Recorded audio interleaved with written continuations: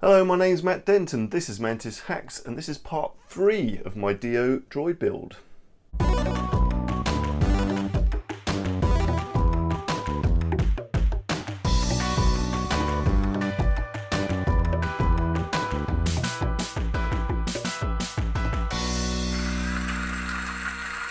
I've been making pretty good progress with this build so far, and I've got the drive system working quite nicely, but it still needs improvement.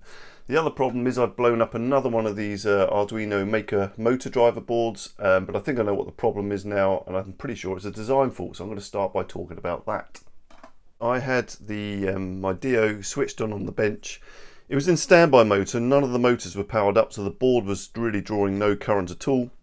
But then suddenly it burst into flames, and it's just about here, behind these two connectors, and that is where there are two MOSFET P-channel devices that act as a reverse polarity protection and also the power switch. Well, the issue is that these two devices are running out of spec, and it's not how much power they can provide to the board, it's actually the voltage that's driving the gate on them. And it says a maximum of plus or minus 8 volts, and currently I'm running at 12 volts, and the way they've designed the board is that 12 volts will run straight into the gate. I was a member of the Dio Builders Forum that looked up the schematic and actually found that 8 volt limit, so thanks for that. I should name check you. The chips had pretty much blown themselves off the board, so what I did is just removed them with a soldering iron, and I replaced them with a shorting link. Basically it means that the power switch on the board doesn't work anymore, but the power just goes straight through and it's not going to burst into flames. So I've got the closed loop feedback motors in, and that made a huge difference, and I've actually got some really lovely drivable motion out of Dio. But there's one small problem, and that is that these motors have a certain amount of breakout force in the motor. In open loop mode the minimum RPM is about 60, and in closed loop mode I can get them down to about 30 RPM. I think I need to be down at about 10 RPM. Now, of course, you could put a bigger gearbox on, make them slower, but then I'm going to lose my top end speed. So I have a couple of solutions for that, and one is that I'm going to try a medium power motor on here. This is the high power version, and I'm hoping the medium power will have a lower breakout force and less cogging in the motor itself. An alternative to that is to swap out for much more expensive motors like a Maxon or something like that, but I'm trying to avoid that at the moment. And I can show you why this is important, and it's basically due to when Dio is stationary and he's trying to balance, you need very slight adjustments on the wheel, so you need tiny movements. Because they kick in at 30 RPM, he'll suddenly get a jolt, and it's fine, it will stabilize, but it will jolt along. And until you get past 30 RPM, you don't get nice smooth motion. Dio is powered up, he's got his head in place, so I can get the weight right.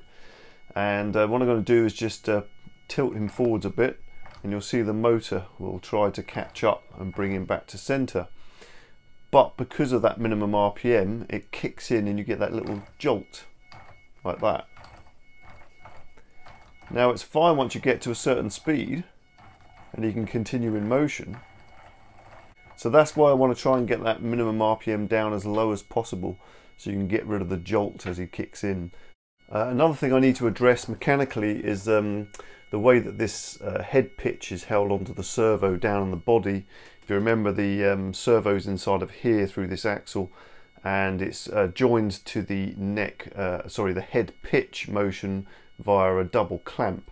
Now I think the problem is that because the IGUS shaft is only 8mm, the clamp isn't really biting down on enough and creating enough friction to stop this from moving. So right now you can back drive it over the clamp.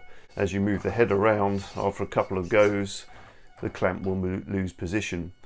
So I'm either going to have to pin that, or find a way of producing more friction. Maybe it needs a double nut and bolt on the clamp or something like that. I'll take a look at that anyway.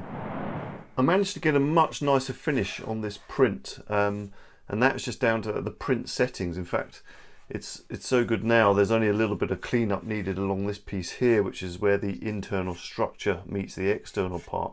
On this one, I was getting some really bad scarring, and that was wherever there was a join where the print head would start and stop. There's a couple of ways to get rid of that. One is to have random start points. I hadn't noticed when it was printing, it was actually printing 2 layers, so it was doing an inside and an outside print for every layer, whereas actually this is all designed to be printed with a single extrusion layer. I felt like I needed to stiffen this assembly up a bit, because when it was sat on the hub, it felt to me like the whole thing wanted to sort of flex a little bit. I also had to thin the spokes out. I had to take 1 millimeter off of this because they were just catching on the back of the encoders of the new motors. I've printed this in PETG. I also doubled the amount of spokes to put the strength back in. I printed the spokes with 4 external layers or perimeters. What that has done is printed the spokes nearly solid, and I think that's kind of stiffened this whole assembly up now. While I'm on the subject of printing, I'm just going to talk about a couple of materials I'm using quite a lot, which is Polylite PLA and Polymax PLA by Polymaker. This is Polylite PLA. It's very easy to print, and you know, it's like most PLAs, it's fairly brittle. This is Polymax PLA, which is identical to print, but it's much, much tougher. I've just implemented one change quickly, which was that shaft clamp. I've added 2 bolts at this end to try and tighten it up, and I've also printed this in PETG, so a slightly tougher material. This end doesn't really need it because the clamp here is only to stop the shaft from sliding out this way. It's not actually transferring torque, rotational torque, because that's done by the bolt down here. So I'll put that in and see if that's helped at all. So that's basically holding place now, it's not shifting as it's moved. I'll have a little bit of a wobbly head. I'll see what it's like when it's going along, but I'd like to get rid of that. I've got one of my tricks going on here, which is some free animation, as I like to call it. So as DO turns, the head pre-leads the turn, and that's based on the IMU rather than the controls. So it means that if you get someone pushing him, he kind of interacts as well, which is quite nice. I've got that speaker in the front cone here, and there's a speaker on the back of the head on the electronics coming out through this grill. Michael Baddeley's given me a few of his sound files, and I've just rigged them up on this switch here as random. I also have head tracking working on this. Whichever way the nose is pointing, that's now up and down. So if I leave him facing forwards and push down on the stick, the nose goes up and down. If I turn him to the side and push down on the stick, the nose goes up and down. So that's circular interpolation. Regardless of where the head is pointing, up and down is always up and down. It mixes them through those 2 servos, the head pitch and the head roll servo. Well, now seems like a good time to take a quick look at what I've done with the head as far as the little antenna is concerned and the electronics. The 3 little servos on here, direct drive onto the antennas, and the antennas will mount into the back of these parts. Electronics and what have you have just been mounted into plates, and then that's been glued onto the back of the head. So what I've got in the middle here is the Lynmotion 2RC module. I think I've mentioned before, this is a pre-production version, so there will be changes made to this. Coming from the body up to the head, all I need is power and a data line, and rather than running all these signals that I require here, I just power and data, and then in the head there will be a small Arduino like this 2RC, which will distribute signals to wherever they need to go.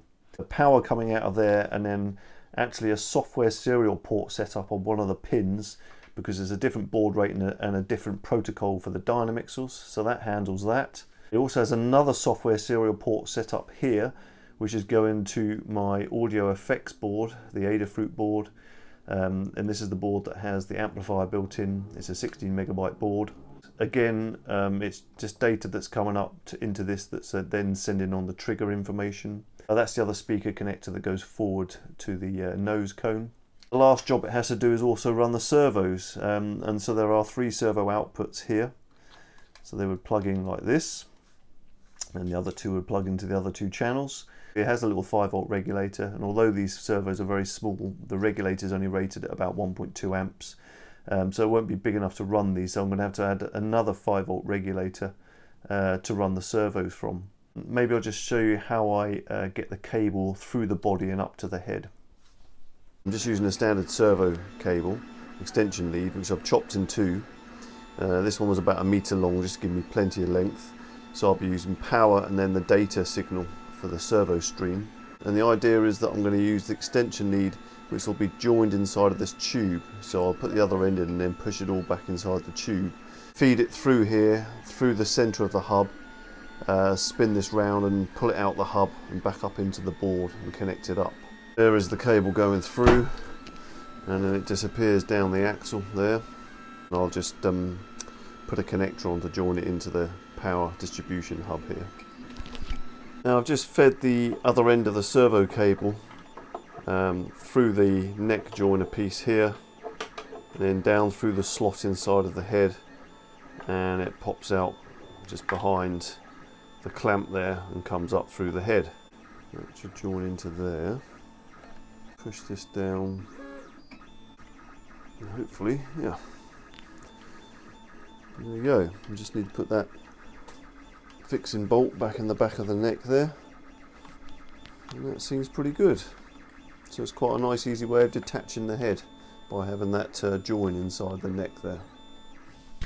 So once the head is on to the roll and yaw assembly, I've got 3 cables here. This is the cable coming up from the body, which I've added the 4-pin Molex connector to. Of course I've got 2 power and 1 signal. There's the Dynamixel cable and the speaker cable. A rear head section would basically, that plugs into the 2RC connector there, and then that goes to the Dynamixel, and then that goes to the speaker. Right now this is kind of held in place with just a couple of screws that sit underneath of here, but I think maybe a little magnet up the top as well, just to clip it into place. This back section is getting a little heavy, and it doesn't help with the rocking and wobbling about because it's sort of sat over here, so I might have to end up moving some of this electronics back inside the head again as I originally planned, but right now it's good enough for testing. This neck pitch assembly, something to note with this when you're feeding the wires through, I actually did it whilst it was fully assembled from this end down, and then I soldered on a Molex connector ready for the LSS servo bus system. But the nice thing about that is that you can pop the pins out of the connector, which means you can feed the wire back down through all of this and take this fully apart if you need to. And what I am looking at doing on this side, I might increase the bearings from 25mm to 30mm bearings here, which means that they would go over this cog, so then I don't have to take this apart every time just to take this sub-assembly out, and I don't have to pop the pins out. So I thought I'd bring Dio down to the carpet for some tests and see how well it behaves on here. It feels pretty good. The thing that's letting it down really is one of those, that minimum RPM on those motors, so you get that rocking when it's trying to stabilise. And the other thing is that wobble on the head, that really needs sorting out because it's way too wobbly at the moment.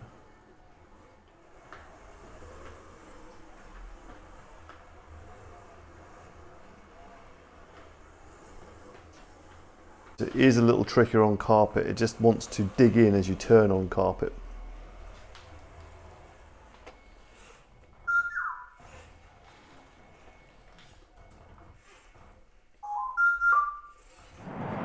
The new motors from Pololou turned up, so I've swapped out the high power versions with a medium power version of the motor. The gearboxes come straight off and will exchange straight onto the new motor. So far it feels really good. I mean, it's such a big improvement. The motors I can get running down to below 10 RPM. Previously it was about 30 RPM, and there's just none of that cogging as they kick in. It's just beautifully smooth. The only downside is we've lost a bit of top end speed, so we're down to about 370 RPM top end now, so we've lost about 20% in our top end speed. These are lower power, so hopefully they'll have enough torque. They feel like they will. Of course, if we did want to go faster, I could drop the gearbox down and we could go twice as fast again, but it just already feels so much smoother. Beautiful. Now I've also managed to find some green flexible filament. This is Cheetah filament by Ninja Tech, and it was supplied to me by 3D Filaprint. Prints pretty easily. It's quite a nice stuff. The only thing is it does shrink back a bit, I think, because it was tighter getting these over the black plastic kind of drive gear. They wouldn't quite go over them, so I had to kind of pop it on. So I fear that it might have shrunk down a bit, so it might be affected by the carpet driving, I don't know. As it's driving so nicely at the moment on the bench, I'm going to get it back together and try it out again.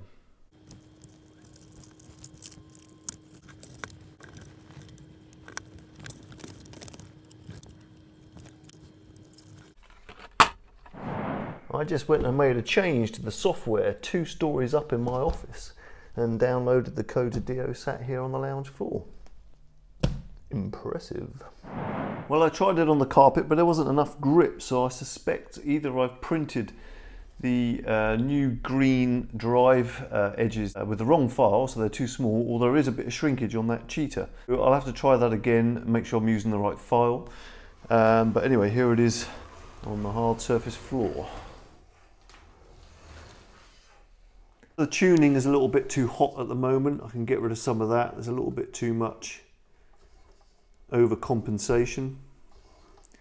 But otherwise it definitely dries much nicer with these medium power motors in. Just coming out of those tight turns, it tends to get into a little bit of oscillation there, so I think I can fix that.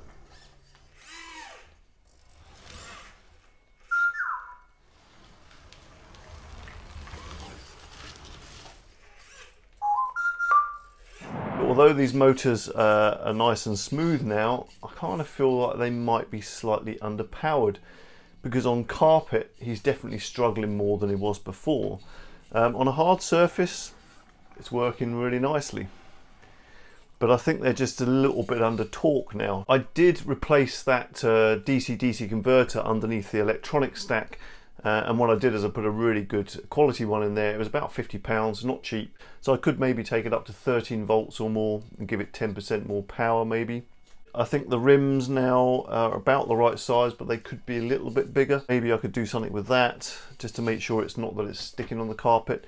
The other thing, of course, that could be done is that the cog on the output shaft of the motor could be made smaller. Of course, the top speed would go down a bit, so I'm not too keen on doing that. The other alternative is completely different motors, which I'm not too keen to do because this is a really nice fit right now, so I don't know yet. I'll have a think about that. So I've actually gone back to the 3-to-1 gearing on the neck pitch servo, this one here. I think there's enough speed left in it. It was slightly struggling with the weight of this head because I have obviously gone with a heavier head on this design. I could go to the high torque version of the same servo, the HT1. I'm using ST1s in here at the moment. So I could go back to 1-to-1 gearing and a high torque motor and see if it behaves differently. Each time I change one of these things, of course, all the tuning parameters change and I have to go back and retune it, which is kind of fun. Maybe I'm being a little bit hard on myself because it's running really nicely right now, bar a little bit of tuning and tweaking. What I do need to sort out is the weight of this head. Well, not necessarily the weight, I think more like the weight distribution. I can move some of the electronics forwards into the middle of the head where I originally planned to have them. I can get rid of a lot of this play on the pivot on the servo, it's moving. I can reprint the head so it's slightly stiffer build. But there's a lot that can be done with that to improve it, so I'll work on that for the next video. I'm hoping to have a special guest in my next video who's going to come along and help me start preparing the head for painting. So make sure you check back in to find out who that is. Don't forget there's also the DO Builders Forum now on Facebook, and there's lots of more information in the description section below, including links to the original Michael Baddeley's designs. Until then, bye! All of that in the shop. Lego motor.